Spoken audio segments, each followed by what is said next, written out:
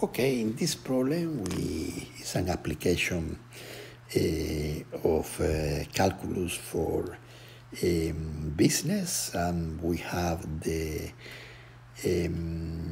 sales. The sales vary with time t, so S of 1 is 2000 divided by 4 plus 0.3. S of 2 is whatever, so this is the function. So t is in time, measured from the year 2010, so S of 1 means 2011.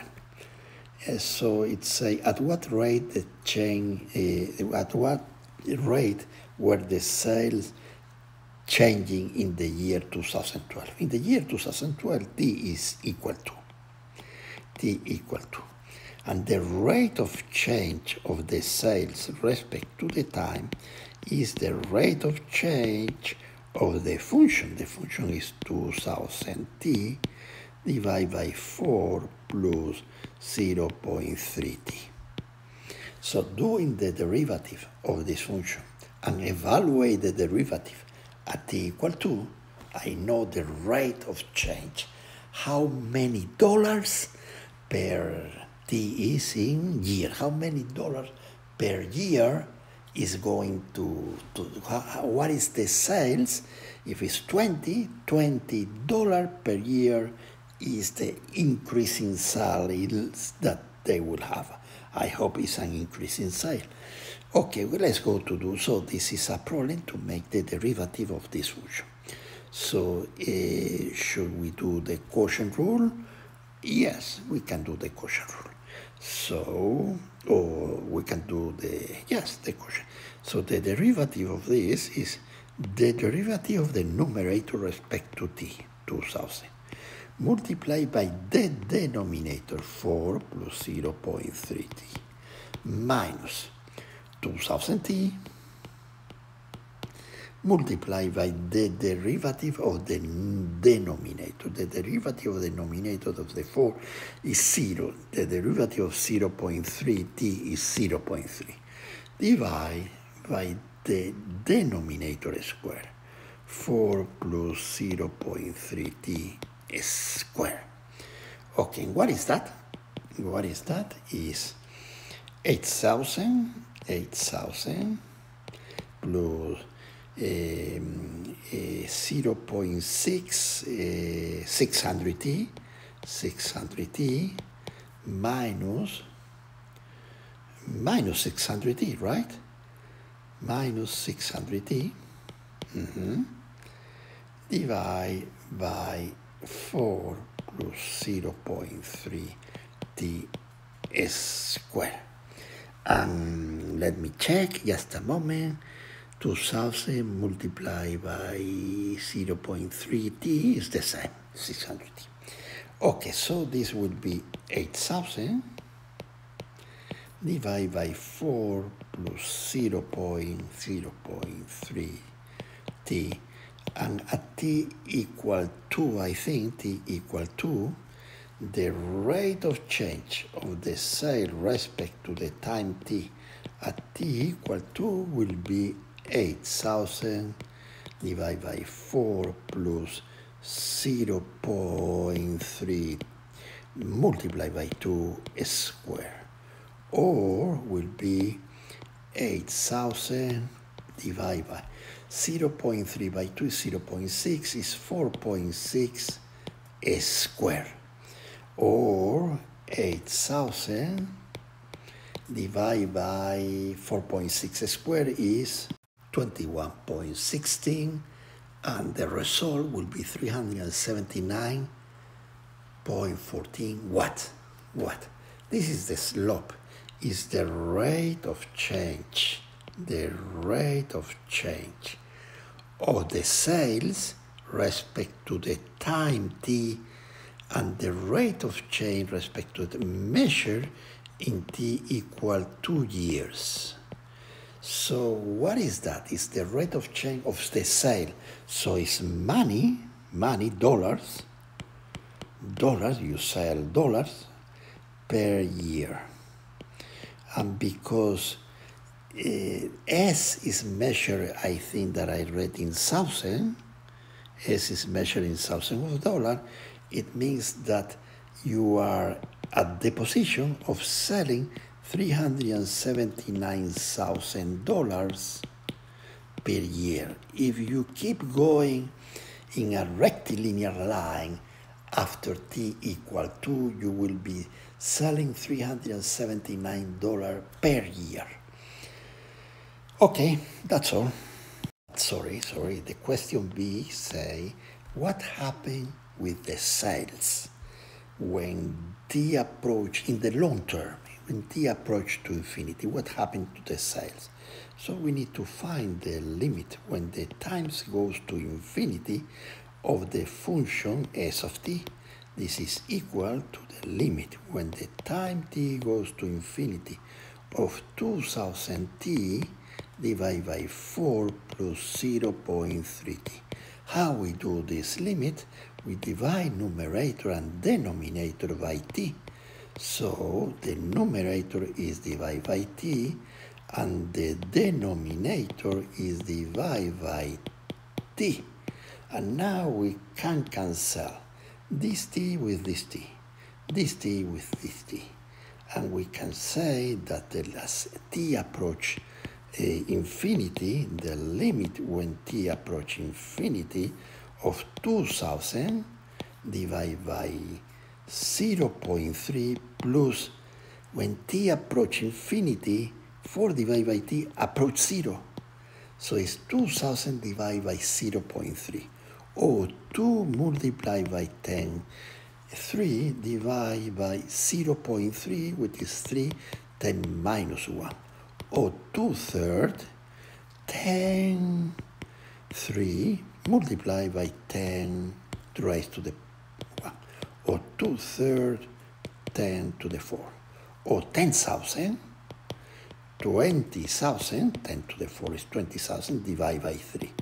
Or 20,000 divided by 3 is like 6,000 something. 20,000 divided by 3. And this is, so the sale s of t will do like this, will do shh. And as the time t runs to the infinity, this height will be maintained almost fixed, and there will be what we call an horizontal asymptote. And the horizontal asymptote, the value is 20,000 divided by 3. So this is the height at the infinity. So they will sell the same amount every year. After certain times, they will sell almost the same amount every year. They will not increase the amount. So it means that the derivative of n respect to the t as t goes to infinity is 0. And what is the derivative of s respect to the t? The derivative of s respect to the t is here, is here, is here. As t goes to infinity, this goes to 0. So the slope is 0. Oh, you can see here that the limit when t goes to infinity, the denominator will be very, very big, and the square will be bigger. And 8,000 divided by something very, very big will go to 0. So the slope will go to 0. So that's why I wrote this graph, where the slope goes to 0 as the time t approach to infinity. Ooh, okay. Okay, that's all. Okay, let's go to solve this problem. It's there is an owner that produce perfume bottles. So the number of bottles, P of P, let's go to call it N. The numbers of bottles that he can the number of bottles that he can produce at the price P is N of P. P dollar is the price, $5 per bottle. If P is 5, it's $5 per bottle. So this is the number of bottle, and the number of bottle, N of P, 500 divided by P plus 3. And the cost of the per bottle to produce at the price P, bottle per month at that cost, the total cost is 0.2 P squared plus 3P plus 200. So it's express the profit of as a function of the price P. If you sell a higher profit, you may if you sell a high price, you may having a bigger profit, but it depends on this function that is always for bigger quantity, for higher price, the cost is higher, so you have to be careful. Because if you put higher price, your costs will be higher. So we have to relate this. So what money will come to your pockets? If you sell N bottles at the price P, the money that will come to your bottle is N multiplied by P. Is the number of bottles that you sell multiplied by the dollars per bottle that is the price P. And this will be dollars, because bottle with bottle will cancel and will have dollar. So N multiplied by P is the revenue, and the profit is the revenue minus the cost. So you sell, let's say, 5 bottles at the price of 3, your pocket, and to your pockets comes 3 bottles at the price of 5, to your pocket will come $15. And if the cost at this price, the total cost of the 3 bottles at this price is $12, you will make $3 of profits. But here the P, the price is changing, so you have to be careful because it's not so simple. So the function that relates with the profit as a function of the price P that you sell is N multiplied by P minus the cost to produce at the price P. So N is 500 divided by P plus 3, and P is multiplied by P minus C of P is given by the problem, so it's the cost to produce at the price P. So the profit at the price P will be, doing a little bit of algebra, will be this expression, and what you have to do is to evaluate the slope at the price P, little p equal 12. So we do it is just to do the, here we do the quotient rule. When you do the quotient rule, you will find this expression is the derivative of the numerator, 1, multiplied by the denominator, p plus 3, minus the derivative of the numerator, 1, multiplied by, the derivative of the denominator, 1, multiplied by the denominator, p, divided by the denominator square. So it will be the derivative of this expression will be this one. The derivative of 0.2 p squared will be 2 times minus 0.4 p. The derivative of 3p will be minus 3, and the derivative of 200 is 0.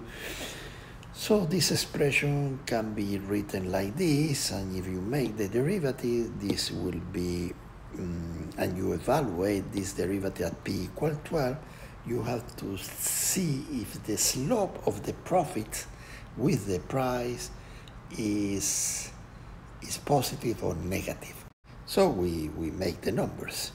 It will be, let's go to see if the slope is positive. 1,500 divided by 15 squared, 15 by 15, 15 squared, minus 0.4 multiplied by 12 is 1.2 is 4.8, 4.8 minus 3. So it will be 15 by 100 in the numerator, multiplied by 15, multiplied by 15, minus 7.8, minus 7.8. So it will be equal to 115 will go, with the other 15, so it will be 100 divided by 15 minus 7.8. And 100 divided by 15 is 8, 9, let's go to do it. Is 6.6, 6.6 minus 7.8, it will be minus, so the slope will be negative. So he'll better sell at price P less than 12. So the slope will be minus 1.2. So this is the change in the profit, per price. So the change in the profit per price. So this minus 120, what it makes? Well, I leave you to find the unit of this minus 120 and to give the interpretation of the profits. The profit is negative at t equal 12. And the variation of the profit respect to the price P equal 12. So let's go to make a picture. So this is the profit P as a function of P. And when you are at the point $12 per bottle, the profit is negative.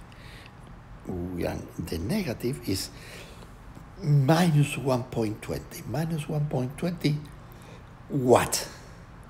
Dollars per what?